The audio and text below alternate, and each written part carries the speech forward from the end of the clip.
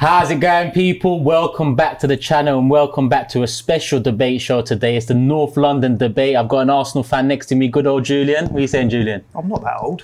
Well, I didn't mean old in that way. It's a saying, good old Julian. And I'm not all that good either. Yeah, you're right there. I won't argue with you there. Yeah. Apart from that, it was very apt description. Nice one. Obviously, I'm with Julian. We've got a couple of the ops across the table. We've got Henry on the left. How's it going, Henry? All good? Yeah, all good, mate. All good. Ready to talk Tottenham and Arsenal, mate. Ready to get involved. 7 days to go. And we've got Tobs, familiar face. What are you saying, Tobs? I'm good, man. I'm good. Chest out? Chest is still out, yeah. Yeah? Tough times never last, tough people do. You heard my African brother? So, boy, let's see. How long Tottenham fans been saying tough times never last? Mate, you're the one that's been talking about winter for 2 years. And 60 you've years, been freezing your nuts off. So, boy. 60 years, 61, let's do the maths. That's why it's good old Julian. Yeah.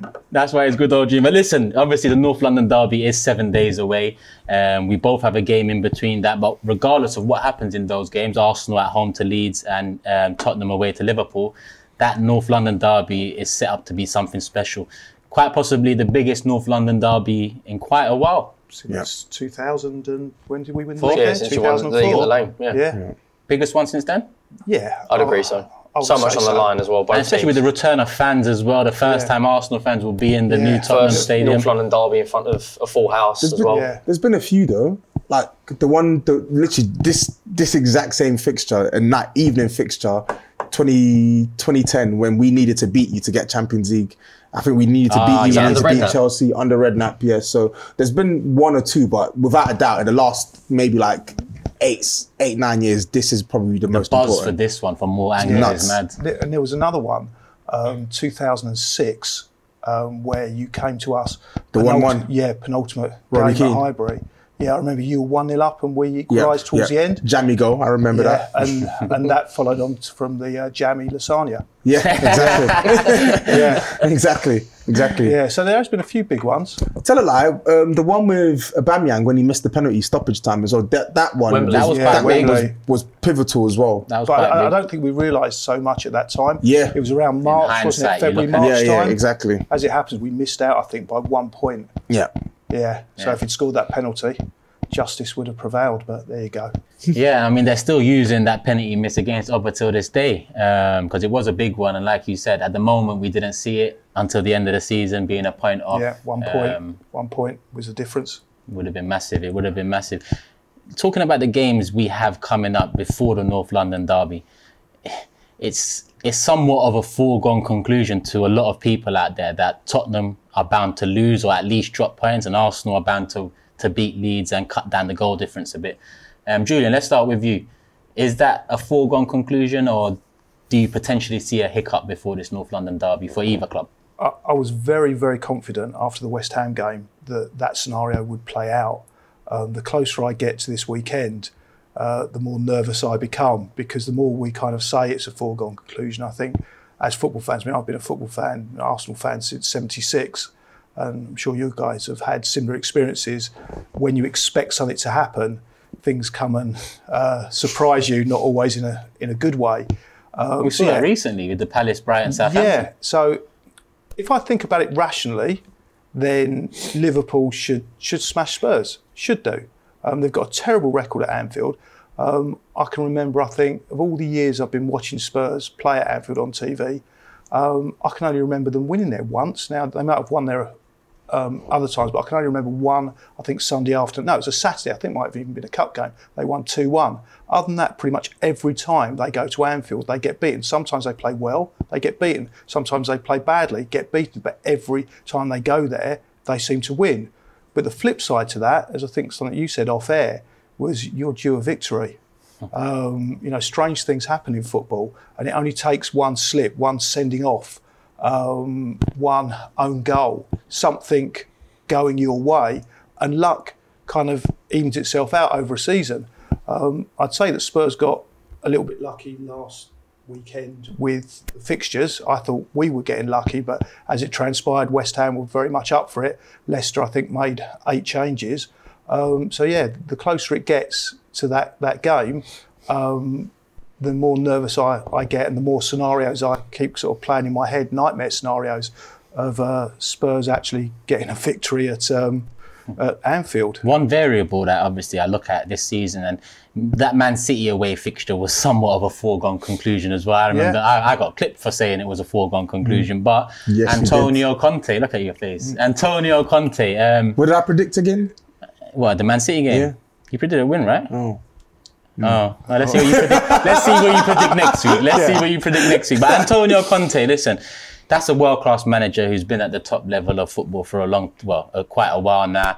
I know how happy Tobs was when Antonio Conte came in. I'm sure, Henry, you was the same, as well as the vast majority of Tottenham fans. It's quite possible. It is the highest caliber manager Tottenham have ever had, if I'm not mistaken. Definitely in the Premier League terms, yeah. Definitely. Yeah, he's right. Like, he's a league coach. Like you look at what he's done. He's won league title. I think he's won league title in every team he's managed professionally.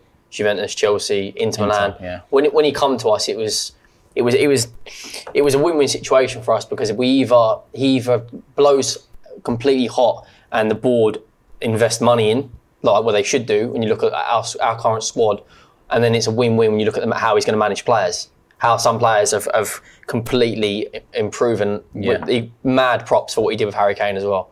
When he come in, Harry Kane was in the gutter. He wanted that City move, he didn't get it, and then Conte's kind of rejuvenised his Tottenham career. And like Son as well. I mean, he's about to hit 20 goals for the first time in the Premier League. And Conte's, them two have kind of like done what he did with Mourinho when they come in. They started hitting all cylinders. But this game for me I think it's the biggest Spurs game we've had in a decade. So you're talking about the Arsenal or You're talking Premier League, because you've obviously been to Champions League finals. Just on Liverpool, right? It would be a Spurs thing to go and win there. Like you said, Man City. Yeah. The season before that, 6-1 at Old Trafford. Yeah. There's something in the back of my mind that whenever we play Liverpool, never goes right. You know, the Champions League final, 40 seconds in, we give away a penalty. You know, I think it was the last season before, Firmino winner, dying minutes off a corner. The Toby Alderweireld own goal at Anfield, at home when Lo Celso missed in the last minute. Something never goes right. It's our own stupidity, but then the ball rolls to Liverpool. But it would be a Spurs thing to go there and win, you know. But I'm not confident. So are you projecting the same thing in terms of Arsenal will take something from Leeds? 3 points, and you lot will drop points. Yeah, I think you lot will. I think you'll win convincingly. You know, Saka coming up against, is it Firpo? Their fullback.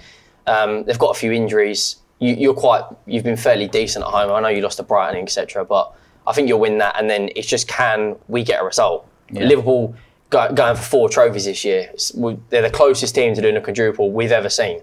You know, and it doesn't matter if they play Salah, Mane, Jota, Diaz, Firmino. Yeah. They're all world-class players. It's just, can we get a result? Find a way. Tobes, how you feeling in terms of this weekend? Does this weekend have a part to play in your confidence moving into Thursday? Like, if Liverpool were to turn you guys over comfortably as well, do you think that could have an effect on Thursday, or do you think Thursday in isolation, form goes out the window, North London derby, it means a hell of a lot? I think the latter, man. I don't really put any weight on the Liverpool result towards how we will be at home. I just expect us, under this manager, with the improvements I've seen in recent months, I just expect us to raise our game for this. I know we've not played well in recent weeks, but with so much on the line, I expect a reaction, irrespective of whatever result comes out of Liverpool. If we beat Liverpool, then great, morale booster. And from a psychological perspective, it strikes a blow in Arsenal's chances, because you're thinking, like, they've just beaten Liverpool. This is meant to be our reprieve.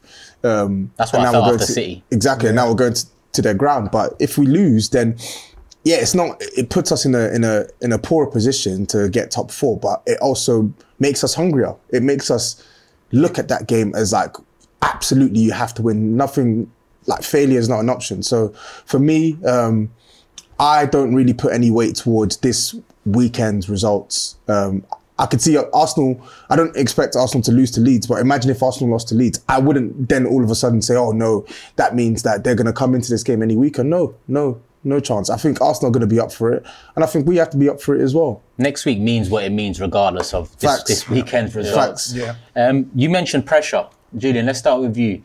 The question I was going to pose is who needs top 4 more, but I guess that question is the same as asking who's the pressure on going into that game. I think Tottenham need it more. I agree. I really do. If you look at the predictions for where Arsenal were supposed to be this season, we're well ahead of expectations.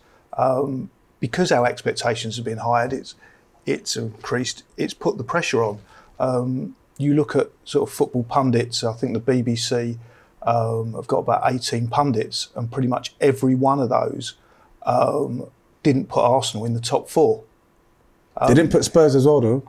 None of them put Spurs. But then as soon as Conte came, then the expectations were increased. I've been quite surprised by Levy's appointments, the last few with Mourinho. Obviously, I'm sort of taking out the one that lasted 2 seconds. But you had Mourinho, and now you've got Conte. Does it worry you? It doesn't in the long term. You know, the way I look at football is more long term, maybe because I've sort of been around a lot more long term. But those kind of appointments we need it now. And these managers have a history of not sticking around for that long. So they get short-term success and then they kind of move on.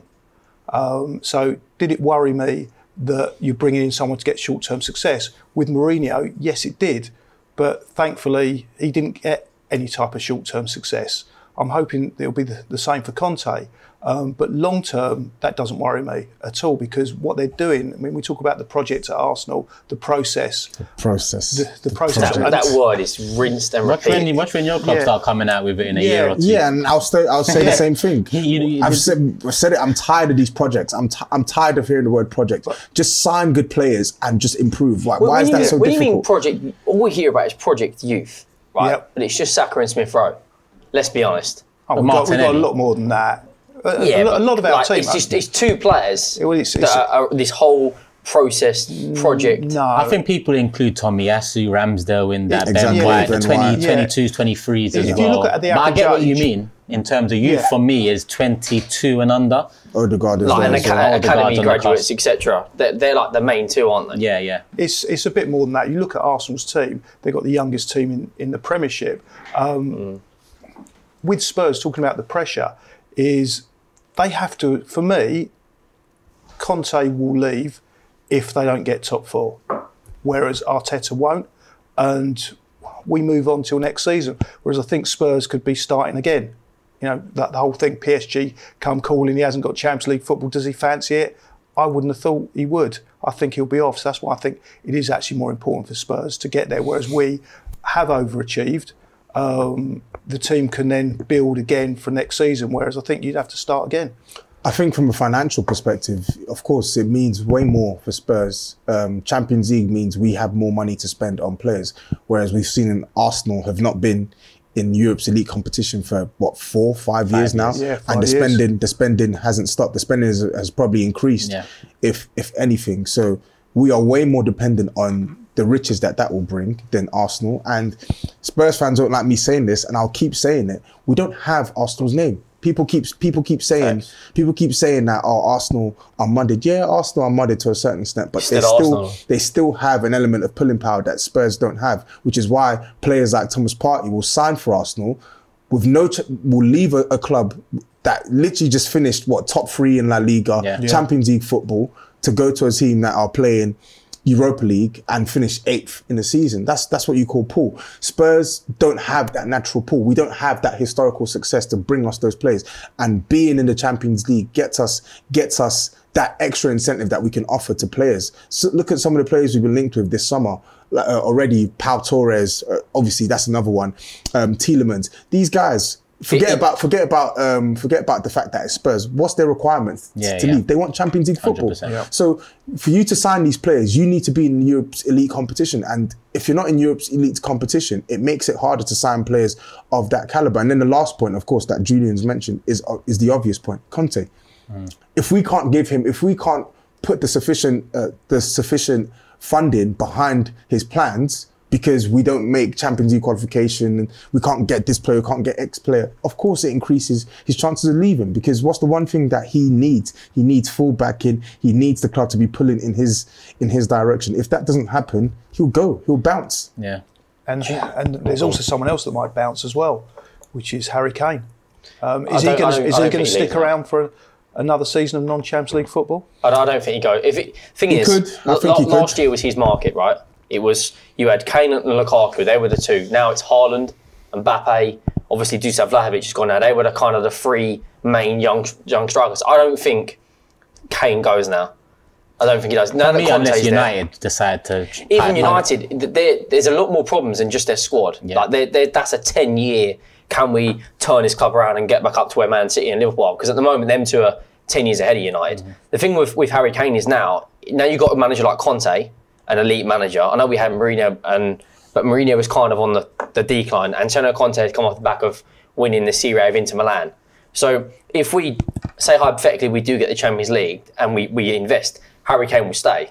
The thing that's in the back of my mind is, if we, say hypothetically you guys get it and we don't, if Kane and Conte leave, where does that put us? Because Son will be the franchise player, will be the main guy. We're not, like you said, we don't have the pull, we don't have the name. Then where do we go as a football club from there? Because at the moment, players wanting to play under Mourinho, players wanting to play under Conte, they're pulling players in from the Champions League. It puts us in a good position. But if we don't have all that, then we're going to go spiralling down. You look at our recruitment. Even when we did get in the Champions League, some of the buys we made were absolutely wild. Like Lo Celso, Ndombele didn't work out. So then you can flip it round and say, okay, if we get in the Champions League, are we going to make the right buys? But then that's down to the people that are. That's down to the people that recruit the players. That's not down to the competition itself. We all know what Champions League brings. You want to be, all of this talk about, oh, why would you want to be, listen, all this talk about, oh yeah, being in Champions League is overrated if you don't win it and stuff. I've never bought into that.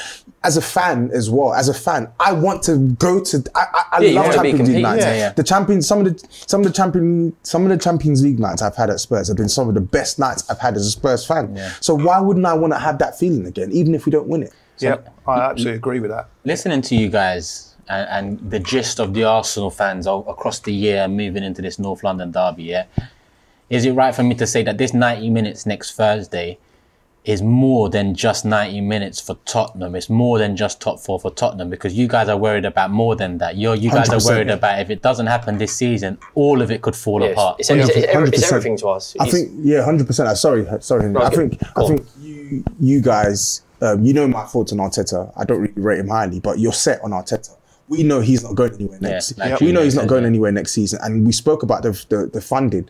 This is a guy who was given 150 million in the summer. This is a guy who was given 100 million the summer before. Arsenal have bought into his way and are spending spending on players that he wants. Yeah, that's set in stone for next season. That's not set in stone next season for Antonio Conte. Yeah. We don't know if Spurs are going to buy the players Conte wants. We don't know if Antonio Conte is going to stay if we don't get Champions League qualification. So getting top four is paramount for Tottenham this season, for sure. I wonder, the next question I have on the list, and it kind of falls off the back of that. Did you want to mention something on that? No, I was just going to say, like, with the uncertainty of Antonio Conte, you look at how quickly things can change. I think we've had 18 managers under ENIC, which is a 20-year period. Yeah.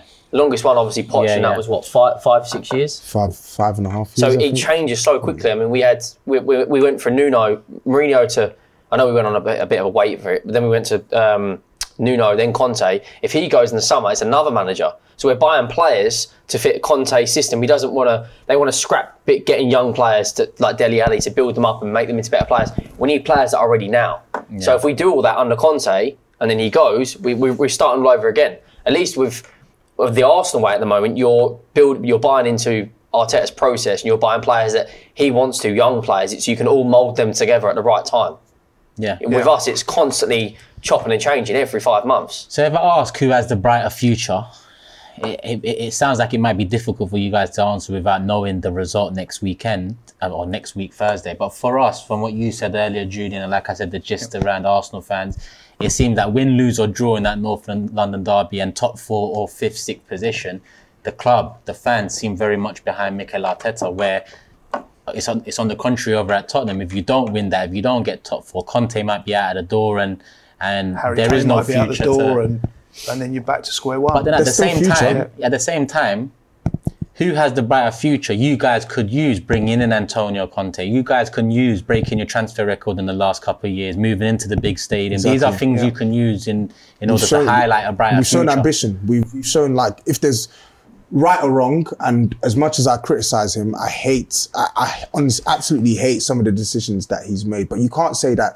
these guys haven't, like, aspired for more. Like, you look at the managers that they brought in, they clearly want Spurs to go another gear, but they just don't have the capacity to understand that it doesn't just work like that. You don't just bring in a manager and it's hunky-dory. You need to improve this team. You can't just expect the manager to work miracles with teams that have been lagging and falling behind in comparison to their peers. Are you talking about Levy? I'm talking about Levy. That's why he's put in Paratici. Yeah, but he's also put in a fantastic infrastructure. You've got the training credit to pitch, him. and what he did with that stadium from a commercial point of view, I think was outstanding. The deal that he's got, the fixed interest rate that they're paying, it doesn't necessarily have to sacrifice player acquisitions. So he's put a fabulous infrastructure in place to make you successful. He has, and it still hasn't worked. For the team, but you can't have a fantastic house and no furniture in it. You can't have all this stadium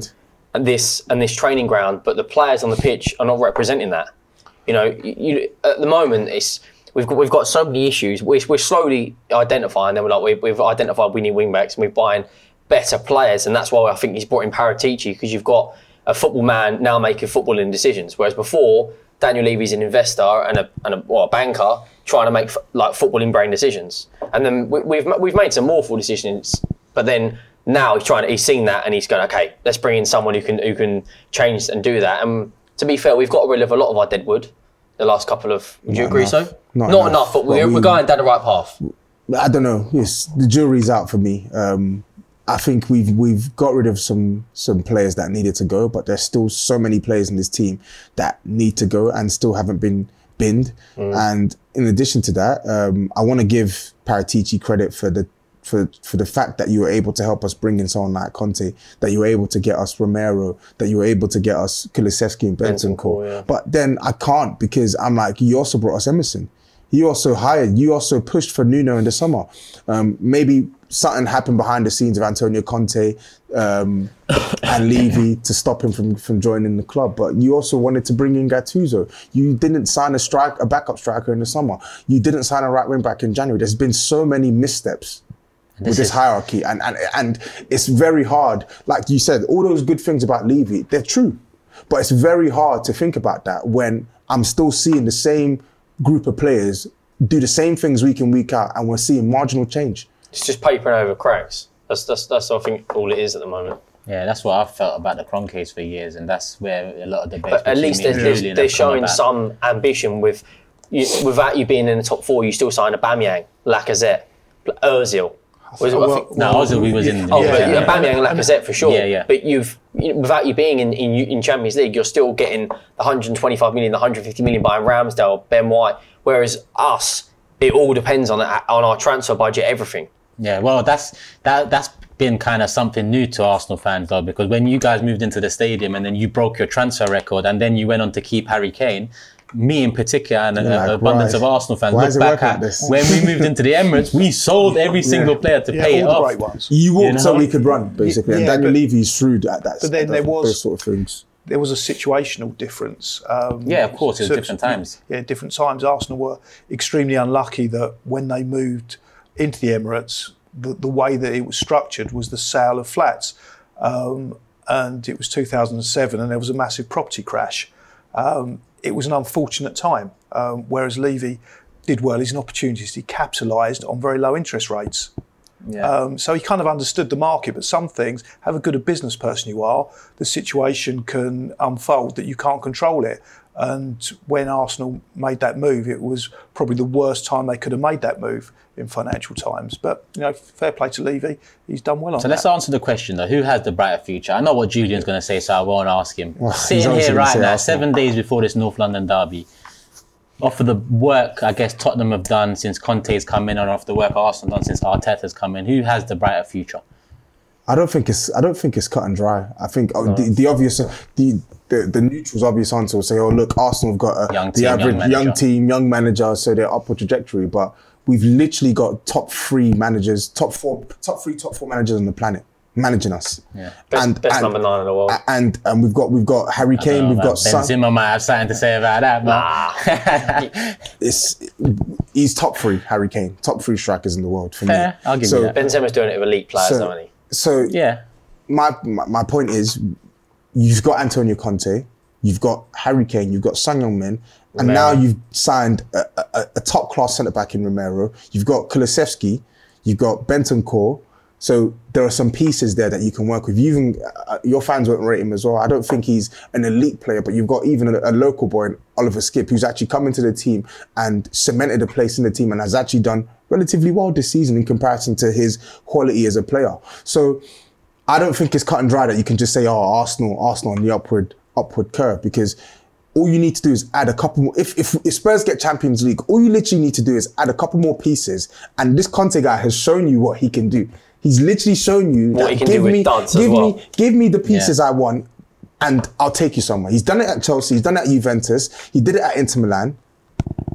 If Spurs give him the funding that we need and we get top 4, who's to say that? Who's to say that we don't improve? It's not cut and dry, because if we'd done this 2 weeks ago, it would have been a very different mood after Arsenal lost those 3 games and Tottenham managed to capitalise not only in points but goal difference too. We would have been talking a very different debate here. I think the brighter future would have been more on your side, because there was a lot of doubt amongst Arsenal fans.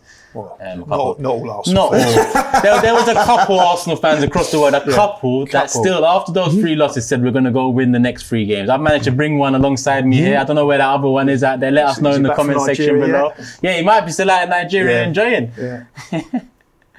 But you did predict it, Julian. Yeah, I did. When you look at the futures at the moment, I probably would edge it, not just saying I'm a Spurs fan, us purely in the managerial front.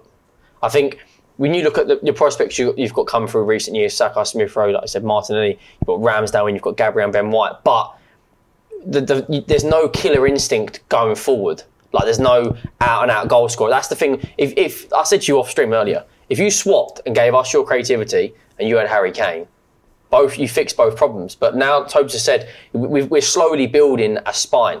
If we get Champions League, hypothetically, and you add a few more puzzles to the jigsaw, we're cooking with gas. You got top 5 coaches in the world in his prime. You know, it's now or never for Tottenham. Yeah. Especially with what's going on. All the revenue you're going to get now COVID's finally passing. You know, a full season with fans, all the extra revenue you can get for the NFL. I know fans don't like it, but all the concerts. Levy's very clever on that side of things. It's just implementing it onto the pitch. Yeah. So I think, obviously, a lot of Arsenal fans will say, look at the youngsters we've got, but I'd edge it to Tottenham just because of the managerial front. But then if you're saying the only thing Arsenal are lacking is a great striker, then surely it's got to be easier for us to just buy a great striker in the summer, and then we're sorted. But at the moment in the market, it's very difficult if you don't get the Champions League football. I know that you've got the pool and you've got the name, but the manager, I mean, would you rather play for Arteta or Conte? Yeah, but the catch-22 of that is Arteta, whether we like him or not, is staying at Arsenal this summer. There's still uncertainty with Antonio Conte. Yeah, and I think that's why I don't think it's cut and dry. And he has a history of staying a couple of years. Did it at Chelsea. He's done it pretty much everywhere he's gone. He hasn't really stuck around. He goes there, he gets a bit of success. The next season after that, he upsets a few people, and then he's off. So it depends what you call the bright future. If you're talking about a bright future in the next few weeks, give me that success, please. Yeah, it's a little bit. Give me that success. It's more. What do you know about success? I said, give me that success, please.